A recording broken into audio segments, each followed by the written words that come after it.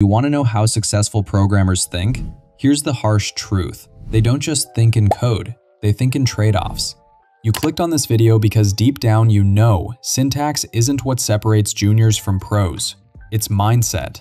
And if you're still Googling how to center a div at 2 a.m., this one's for you. See, beginners think about finishing tasks. Successful programmers, they think about impact. Anyone can close tickets all day, but if those tickets don't move the product forward, you're just a very busy typist. The difference is knowing which problems are worth solving and which ones are just noise. Here's the mindset flip. Juniors obsess over writing code. Seniors obsess over deleting code. The less code, the fewer bugs.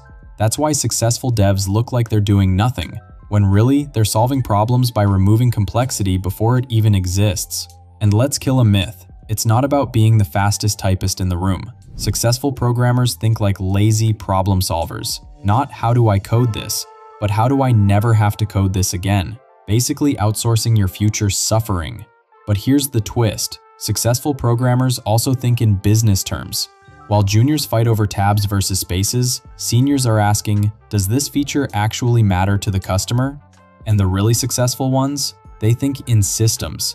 Not just the system running on the server, but the human system, team dynamics, communication, politics. Yeah, the boring stuff nobody teaches you in tutorial hell. So how do successful programmers think? They zoom out, they delete more than they write, they automate suffering, they tie code to business value, and they survive the human circus that is software development.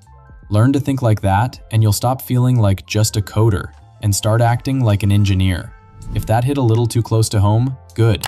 Hit subscribe. Your future self will thank you.